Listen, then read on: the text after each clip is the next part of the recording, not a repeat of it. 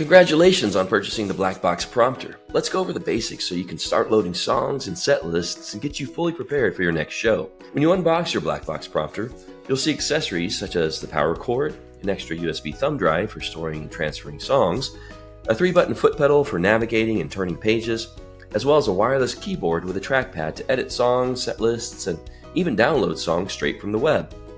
Now on the left side of the prompter is a panel of ports, including a power switch, plug for your power cable, HDMI output to connect our Echo model which mirrors your prompter, as well as USB ports for plugging in your wireless keyboard, your page turning pedal, thumb drive to transfer files, etc. Above the panel is a 1/8 inch headphone jack to connect a speaker, which is helpful for learning songs from YouTube, playing music from Spotify, or listening to any site online where audio is needed. Now let's pull out your pedal, also known as a page turner. It's like a 3-button mouse. The left pedal is previous to go back, and the right pedal is next to go forward. And the middle pedal is the select button, which is like hitting enter on your keyboard. And anytime you want to go back to the previous page or menu that you're on, simply double stomp the left previous pedal. And speaking of keyboard, included with your purchase is a wireless keyboard with a built-in trackpad. So when you open the battery compartment, you'll see the wireless dongle about the size of your fingernail. Insert the dongle into the USB port on the side of your prompter. Power your keyboard on, and you'll be able to use the keyboard and trackpad to edit songs and set lists to prepare for an upcoming event.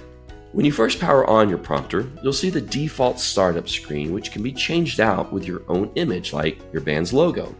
Watch the video on our Getting Started page to learn how to replace that default image. And the first time you boot up your prompter, you'll notice a set of instructions to give you an overview. You'll now see the main menu.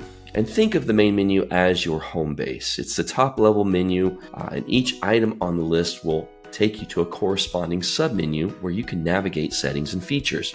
So take a moment and look around, get familiar with the menu and the submenu items. Remember, to go back to the previous menu, you simply double-click the left or previous pedal.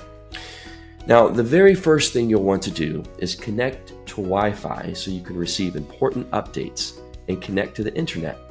Go find your Wi-Fi password, and if using your right pedal, go down to Settings and press the middle select button. First setting is for Wi-Fi. Press the middle select button again, and you'll see a list of available networks. Some may show up more than once, which is okay. Find your network and press the middle select button to select it. We recommend using your actual keyboard rather than the on-screen keyboard, so use your pedal to first select the keyboard or the KBD option to put into keyboard mode. Then enter your Wi-Fi password, which is case sensitive. When done, hit enter on your keyboard and it'll take you back to the settings submenu, and you should see the name of your Wi-Fi network in parentheses. If you don't see it, or you got an error message, just double check your password and try again. Double click the left previous button to go back to the main menu. Now, let's start from the very top. The first item on the menu is the Songs and Set Lists section. Select Songs, Set Lists, and when you're naming songs and set lists, avoid special characters like apostrophes, ampersands, and parentheses. Now, dashes are okay, and they're recommended whenever you're using spaces on your set lists. Now, here you can view your saved set lists, and then the next item is Every Song, which is like a default set list, listing all of the songs on your Black Box prompter in alphabetical order. The next item is Display Startup Image. You can quickly show the startup image, which is especially helpful to show your band logo if you want to quickly show your logo instead of lyrics when you're on break. Now, once you have all of your songs transferred to the box, you can create multiple set lists from the prompter, listing songs in the order you plan on playing them. You can also turn on song and set list editing and use your keyboard to edit both songs and set lists directly on your box. You can also search for songs and set lists, as well as delete them one at a time from the box. To go back to the previous menu, double stomp your left previous pedal. Next is the Internet and Presentations menu. When I go into that, I have the option to go into Internet, so I'll click Select to go next. Then I have two options here, either Start Browser or Set Homepage. So for the first time going through this, let's go ahead and set our default homepage. I like to set it as YouTube, It could be Ultimate Guitar. It could really be any homepage you want. You can always change this later. If you were to click Set Homepage, from here I can set my homepage URL. In this case, I'm just going to type in youtube.com.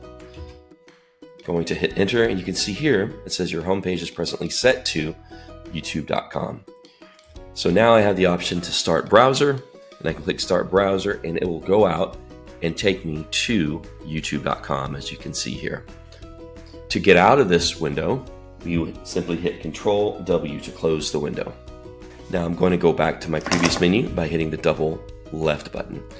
The other option on the submenu is Presentations.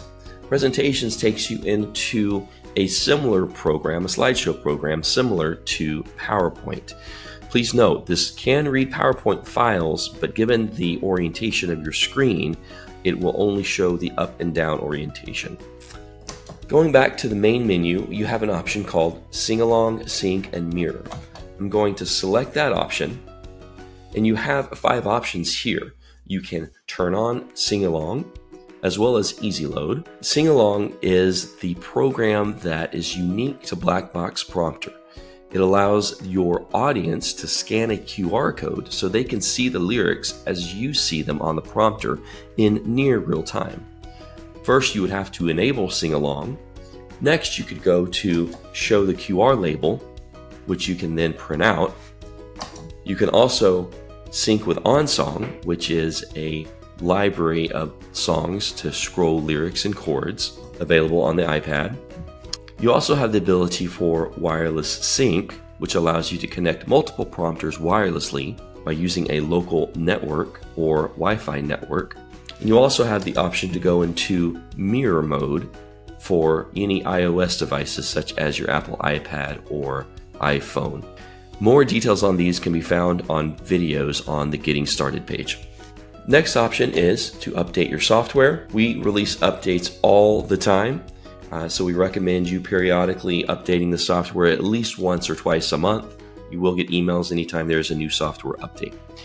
From this menu, you also have the option to back up your songs, set lists, logos, and also the QR label that I mentioned earlier for SingAlong, so you can print it out. You're able to restore or load your songs and set lists from your backup thumb drive. And you can also load only any new items from backup through your thumb drive. You also have the ability to perform a factory reset in the event you're wanting to sell your box and have a fresh install for the next customer. The next item we touched on earlier was settings. You have a variety of settings. We've already covered the internet settings or Wi-Fi settings.